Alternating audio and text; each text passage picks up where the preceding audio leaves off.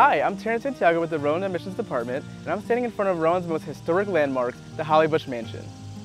In 1967, during the Cold War, a meeting between USSR Premier Alexei Kosygin and President of the United States Lyndon B. Johnson was necessary to discuss pressing issues such as world conflicts and the nuclear arms race in hopes to improve US-Soviet relations. That meeting happened right here in our very own Hollybush Mansion. The president of the university at the time, Thomas Robinson, was living in the Hollybush Mansion and left the premises for a few days in order to allow for this meeting. Now, the building is used for tours and we have our annual Holly Bash on the green every year. For more info, or if you'd like to schedule a campus tour, please click the link in the description below. We hope to see you at Rowan real soon.